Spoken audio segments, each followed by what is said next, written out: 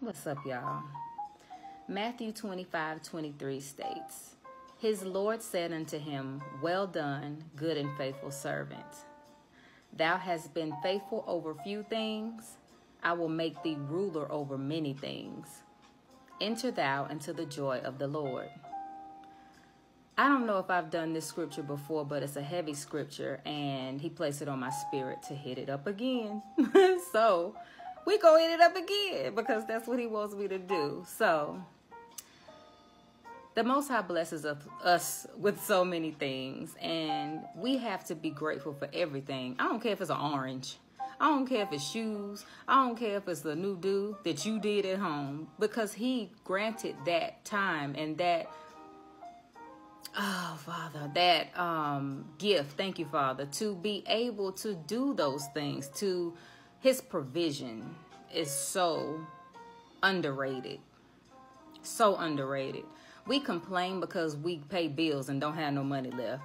What? You paid all the bills. So what, you ain't got no money left? You got food, I bet, in your refrigerator, okay? It's just little things. When you show him how grateful and faithful you are over the little things, and I ain't talking about no Porsche, I ain't talking about no new car, come on.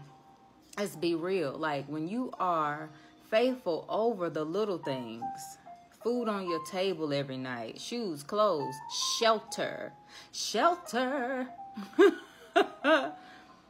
Do you know how many people are homeless right now? Do you know how many people don't have food on their table? Do you know how many people are struggling, don't have a job, don't have this, don't have that, and you got it all, baby? You better count it all joy and thank him for everything. Because if you are not grateful over those things, he ain't giving you nothing else.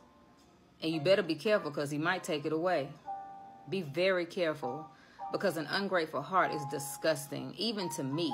So I know it's, and if I'm man and it's disgusting to me, he's pure. So you know it's disgusting to him. Anything that is unpure, ungodly, that doesn't have qualities of the fruits of the Spirit, he ain't feeling it. He ain't feeling it. So let's always, perpetually and consistently, that means every day, all day, take some time and praise him. There's a scripture in the Bible that states, praise him 7 times a day. Really, he's so much more than just 7 times. Anytime you think about him, you should be like, thank you, Father, for this and that, because he deserves it. You alive.